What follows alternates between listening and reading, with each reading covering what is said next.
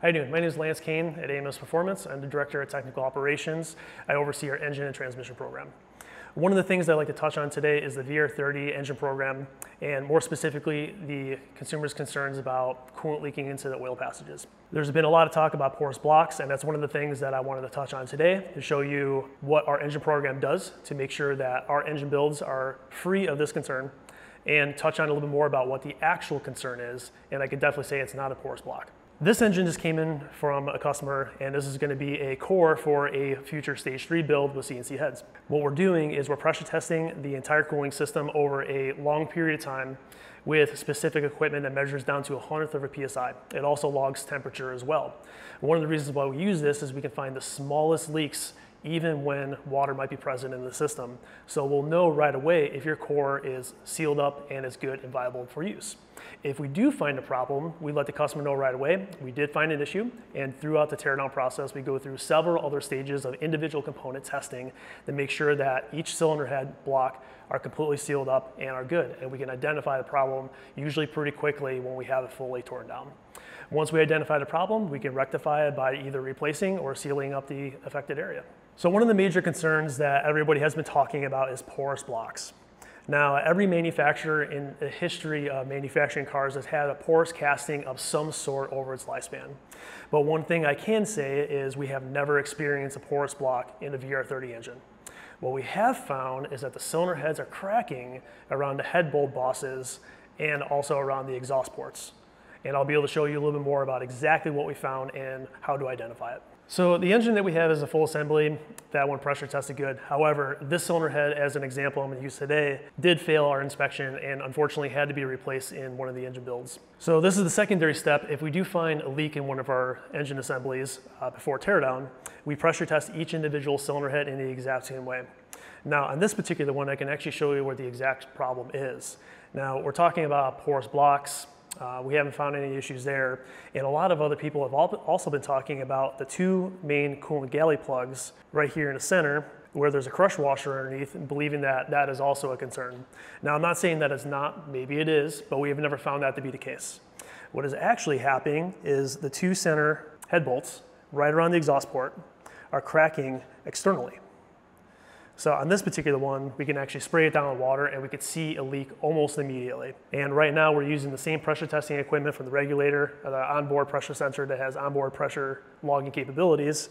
And the second that I shut off air pressure to the system, we can immediately start watching it drop from 14.5 and start ticking down little by little until it hits our warning indicator, indicating that we have a bad part. So one of the other things that we do visually is also spray it with a soapy water or any type of leak detecting fluid that we use. Plumbing fluid, for example, works really, really well because it detects really small leaks, but then we can actually identify where that particular issue is. So if you look down into the bowl hole, it doesn't take much, but you spray a little bit of water in there, and all of a sudden we have a mini bubble bath. So behind me you saw the individual cylinder head pressure test, and it was a bank 2 cylinder head. There we can identify of exactly where the coolant is intruding into the oil system on the engine itself. What we did is we took a couple cylinder heads and actually sectioned them apart to see what was going on. Amongst other research that we did, we actually identified exactly what the problem was. So if you look really closely, you can actually see the crack propagating right here, down into the coolant passage, right at the start of where the chamfer is for the head bolt head. Unfortunately, this corner is actually pretty sharp where it creates a stress riser, and there's enough compressive load under the head bolt where it actually causes this casting to crack. Now, one of the things that it makes this head really complicated is all the coolant passages around the exhaust port. Now, it's a common exhaust port, and all the coolant passages are there to basically keep exhaust gas temperature and NOx in check. It's an emissions design that they're really trying to control. But unfortunately, it creates a very thin area right here underneath, all the way through. And this is exactly where the crack propagates from the corner of the head bolt all the way down and then through. Now, on a rare occasion, this can crack all the way down into where the spring perch is, or continue up to where that threaded boss is in the crush washer in extreme cases. But generally speaking, you're going to see pooling or bubbles just underneath the head bolt, or you're going to see them just outside of that boss leading down into the casting. Now, both heads, bank 1 and bank 2, have experienced problems. However, it seems to be, in our experience, that bank 1 seems to be the more concerning problem child cylinder head. Now, there is a bank 2 cylinder head that's on the pressure testing rig right now that has exactly the same concerns, and they always crack in usually one or both of those head bolt locations. We have never found any other cracks or porous block issues in any other part of the cylinder head or the block itself, which we do have the ability to pressure test the block separately and isolate that.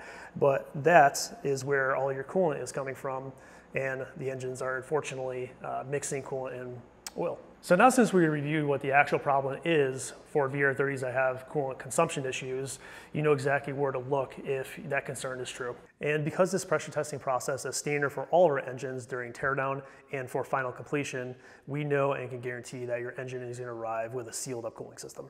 If your engine is possibly experiencing some of these issues, contact your sales representative for more information, and we'll be able to help you along the way. Now, unfortunately, there's no other remedy for this situation other than to replace the cylinder head with something that is known and good. Now, if anybody had any question or any concern about having your engine built and exhibiting the same problem or not being able to catch this, contact your AMS sales representative. We can guarantee when the engine is complete and assembled, everything will be sealed up and pressure tested with a report. Now, anybody that has concerns about our engine program, we have many options for all of our customers with cores in stock, built ready to go at a reduced price, so you're not paying for a new core, and other options on top of that. Generally speaking, we always have a short block or a long block assembled ready, so we can usually turn this around pretty quickly. But if you have any questions, please reach out to your sales rep.